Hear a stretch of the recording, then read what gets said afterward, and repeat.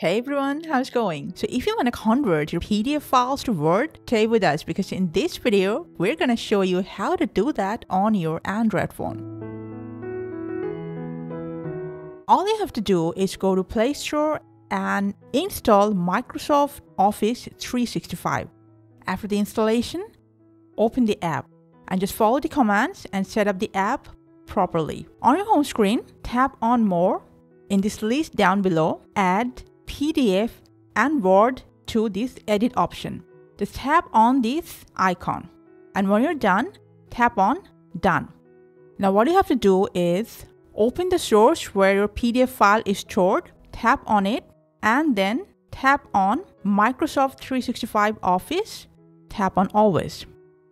When your file is open, tap on it, and then tap on this More button.